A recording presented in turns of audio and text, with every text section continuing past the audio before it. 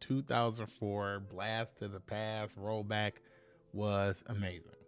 This is the first event that I have been playing since I have been back to making content and back to regularly uploading content. So I think that this event was definitely an important event, number one for me personally, because 2004 meta is kind of like around when I first really started to get my bearings around the game, really start to really understand competitive Yu-Gi-Oh!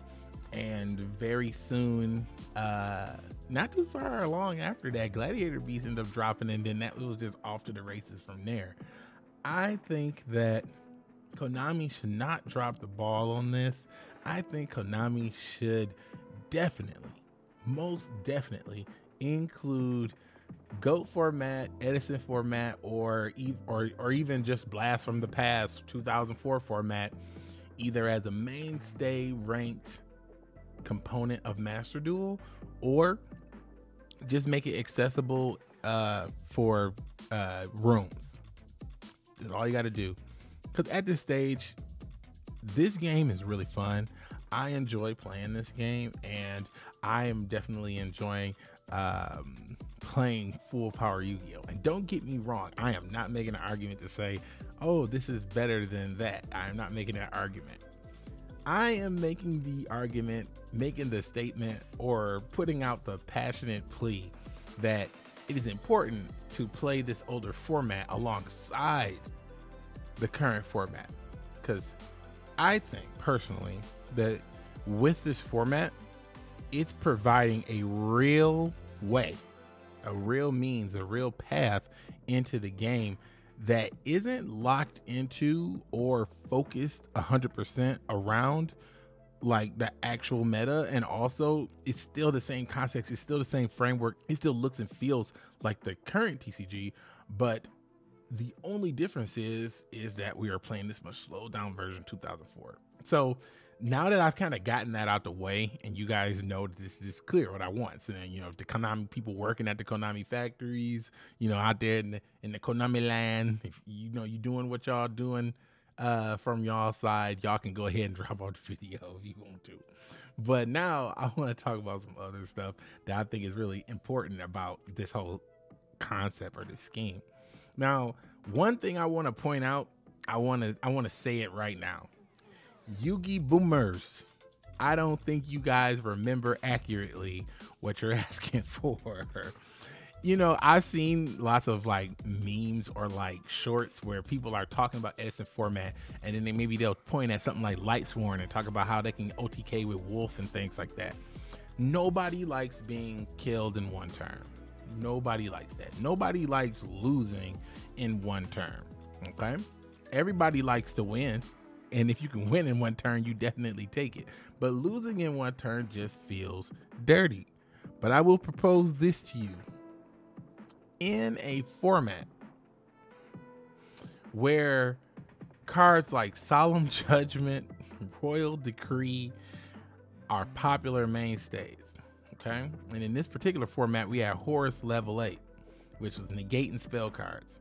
If they get out the Horus 8 and they flip over the Royal Decree, they got you locked in. There's no side deck, so you just lose. If you don't have the options to out that right there, kind of just lose. They can set that up with level up. They can set that up on the second turn by attacking you. It's very easy to get both of those things on the board. You can even put Dragoon and a Horus on the board on the first turn and attack and go to 8. You can have an untargetable monster that can negate all spells and King Dragoon on the field for 2 cards. That's pretty modern Yu-Gi-Oh to me. But I think what's happening here is why I say people aren't remembering it, because it is just as cheesy. It's no difference. It's just as cheesy as it was back in the day. It's just as cheesy as it is right now. It's the same cheese. Like, just because you didn't lose on turn 2 and you end up losing on turn 16 doesn't mean that you had a better game. That just means you drew out the inevitable.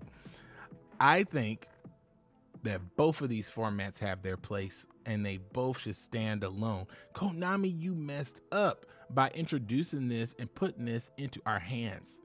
Why would you think that we would just easily walk away from this? Why would you think we would just easily forget about this or discard this or think that we'd move on from this? You presented real value. You have delivered on that value and given the people what they asked for. It doesn't make sense for you not to capitalize on this market. There are people talking about this right now and saying, we know you're not going to do it. We know you're not going to do it. Surprise us.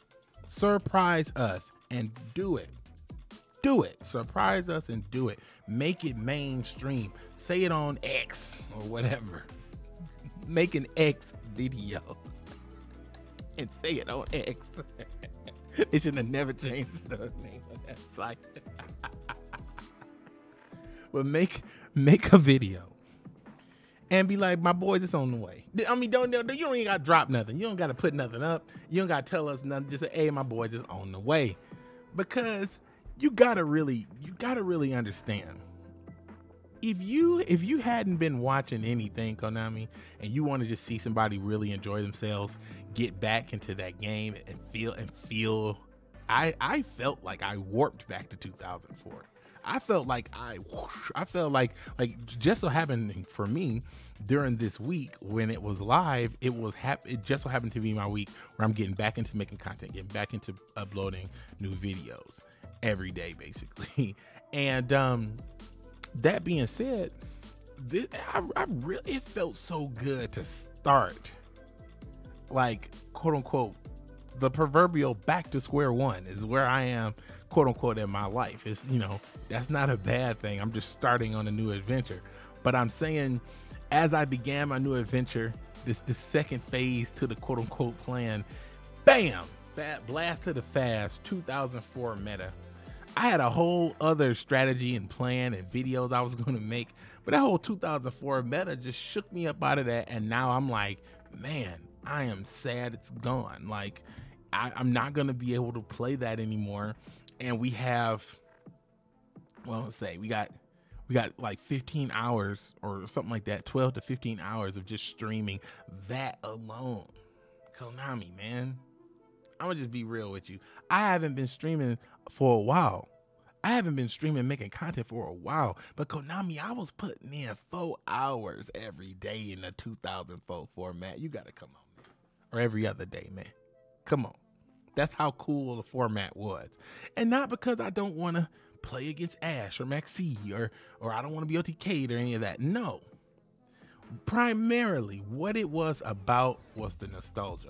This nostalgia that I experienced playing this game, playing 2004 Yu-Gi-Oh! In a modern context with my modern internet boys, with the internet friends, with the fam. The feeling, it felt like a perfect circle. And I believe that was the name of a Yu-Gi-Oh! Deck back in the day. But it feels like a perfect circle. Like it started here and I've went all the way around. I've gained so much knowledge, experience, picked up so many things along the way, all the friendships along the way, as they say. And as I built all that up, I'm here again with a mission, ready to deliver. I'm here again with the mindset. And as soon as I sit down, they're like, you can play Donzalug. You can play DD Warrior Lady. You can play Breaker, the Magical Warrior, Snatch, Steal, Change of Heart, Soul Exchange, Baby Song, MST, Limiter. Like, you can play all those cards in this format and really get in there again. You can play Battle Traps. Boy, we playing Battle Traps out here. You ain't flipped up a face down Sakuratsu armor since I don't even know how long ago. Do they got it in Duel Links yet? Who knows?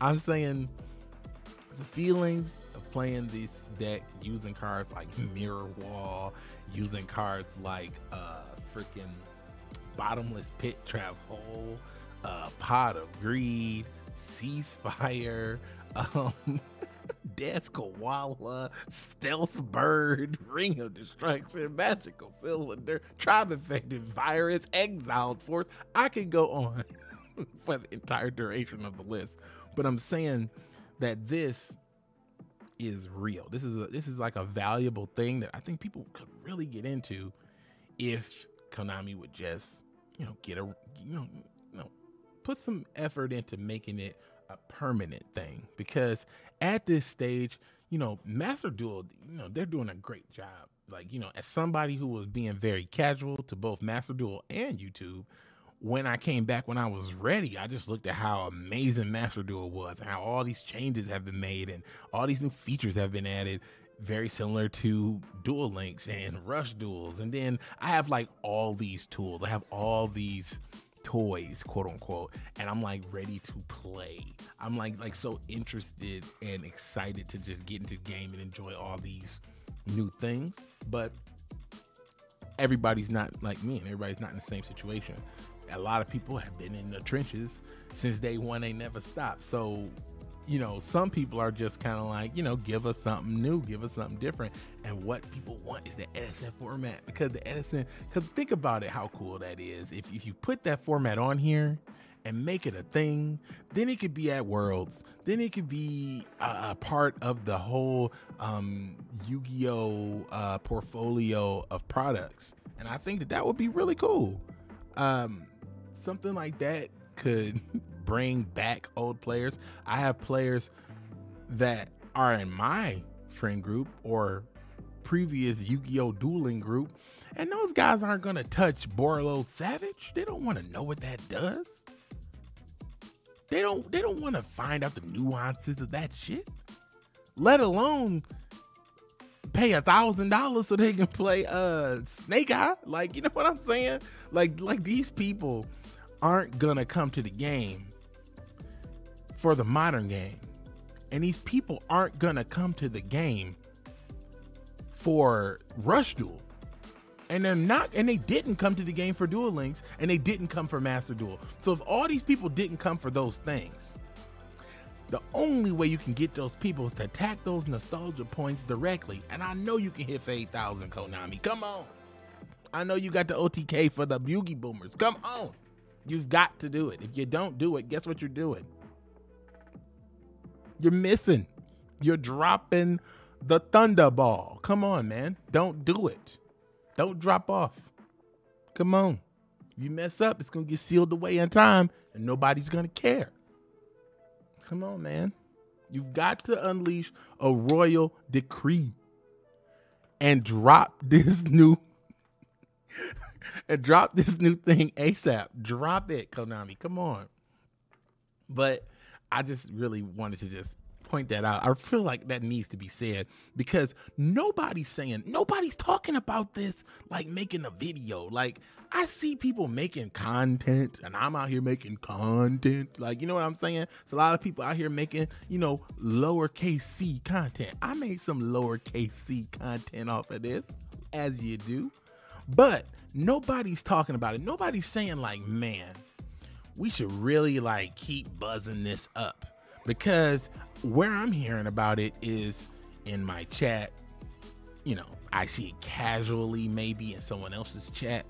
Like, it's just not like people aren't getting up saying, give us this, Konami, give it to us. And I think people do want it. Like, as I've read people comments, and you can definitely leave comments down below what you think. But as I've read people's comments, people mainly were like, hey, I know they're not going to do it, so I don't really want to play. I don't really want to invest. And I mean, what are you doing with this whole ban list? Like, it's so silly. Like, why would you bring back 2004 Yu-Gi-Oh?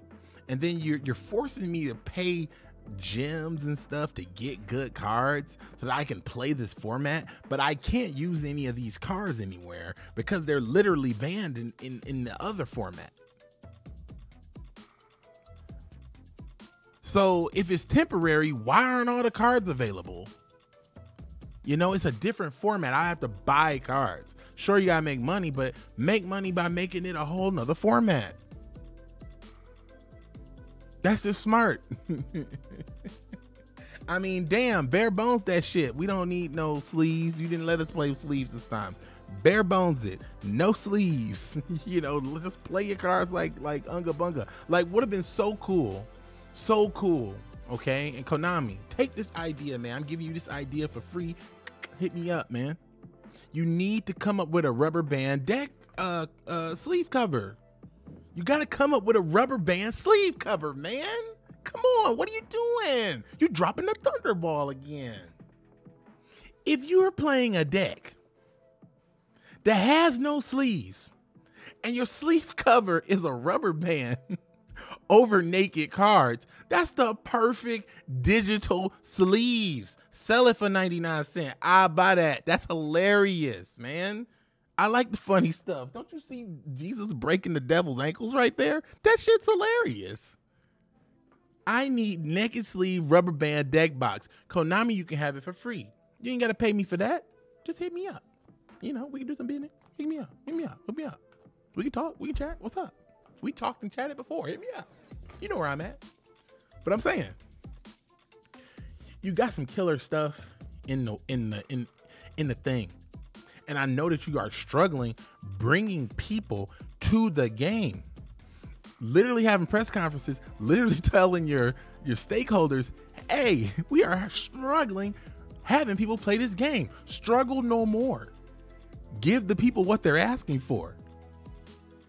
Like, it doesn't make sense to me that I am hearing things, for example, that like for example, I've been watching a lot of the Team APS podcast, right? Been watching Pot of Greed, right?